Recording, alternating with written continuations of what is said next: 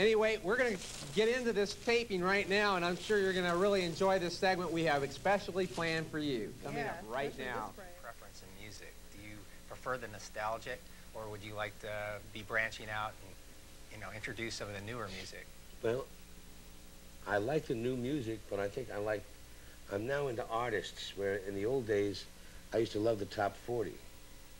You know, I used to thought, boy, man, it's amazing. You know, you still back in those days were getting 700 to 1,000 records a week, and out of those you had to pick 3 or 4 to go on the charts.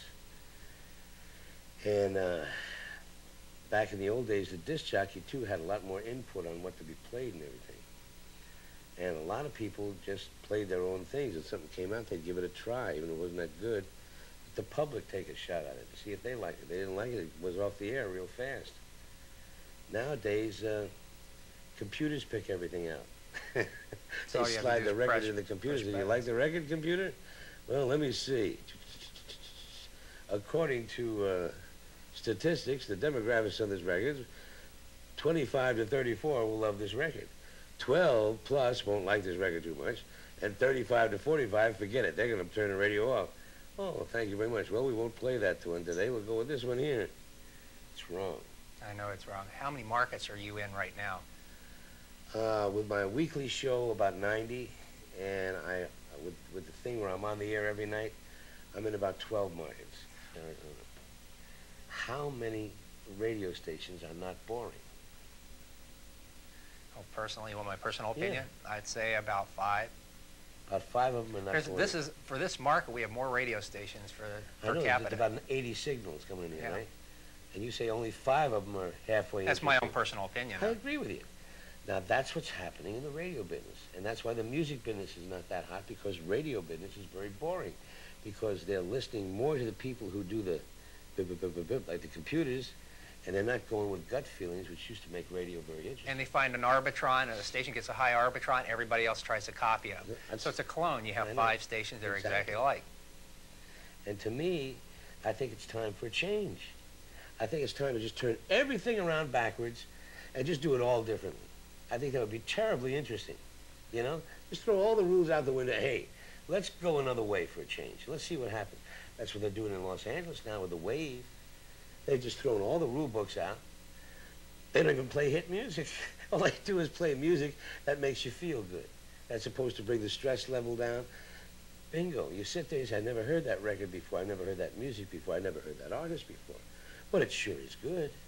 I don't know where it came from, but I really don't care anyway, because I'm feeling good right now. That's what you're saying to yourself inside.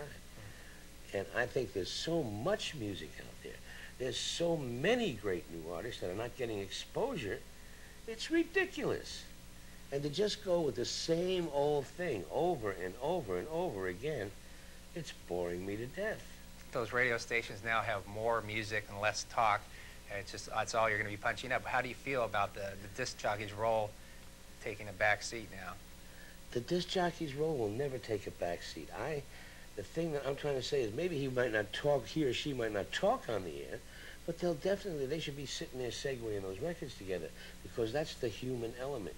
If the man or woman has soul, they're going to play the right records back to back and make it feel good. That's right. The computer has no soul. You throw a bunch of tunes into the computer and it goes, well, today we'll play them backwards. Then we'll play them sideways. And now you'll find devil messages when you play them backwards. Right, you know, that's the whole point I'm trying to make. That's what happens. When you don't play them right, you get a friction that happens, an irritation that happens. And when you're listening in the car, your subconscious doesn't know it, or your subconscious is telling you, your main brain doesn't tell you that this radio is bumming you out right now. You should turn it off, because now they're starting to give you subliminal signals, and they're touching emotional places that you really don't want to feel today, because you want to be happy, up and positive, taking care of your business. And they're screwing the world up with these damn computers. When I was growing up, well, we didn't have a TV until I was around 4 years old. I used to sit around the radio and rock and listen to the DJs, and they were real strong personalities like your show.